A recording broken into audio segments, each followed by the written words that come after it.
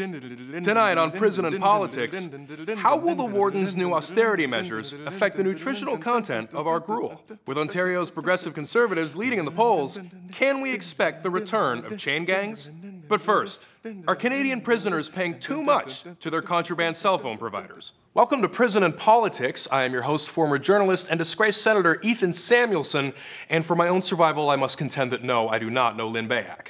My guest today is Burlington Bill, who is here to defend the high cost of his service using his anal cavity to smuggle in burner phones. Hi, Bill. Hi.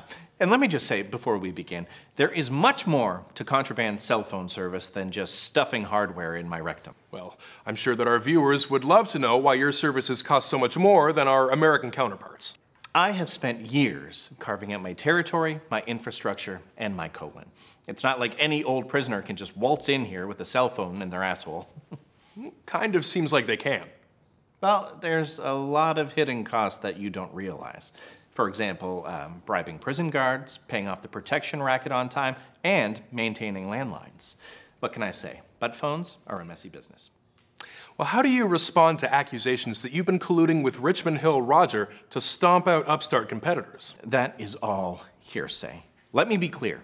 Neither I nor Roger had anything to do with Telus getting fucked up in the library last month. Well, it was pretty clear that he was clubbed on the back of the head with a sock full of flip phones. That could have been anybody. I hear Freedom Mobile's making a play. Still, you have to know that between you and Roger, there will always be resentment that you charge whatever you want just because you can. Oh, people are always going to be upset about my prices. Okay, but what they don't understand is that I have been seeing dwindling revenues ever since prisoners stopped asking me to sneak in portable TVs in their birthday cakes. Oh, so you're blaming your high prices on cord cutting. At this point, I'm just trying to stay out of the red. I mean, I'm gonna have to start bundling contraband cell service with data and black tar heroin.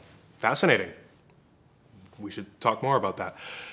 After the break, we'll have our sports update, where we'll be talking about the annual Guards versus Prisoners basketball game, where there were only 6 stabbings.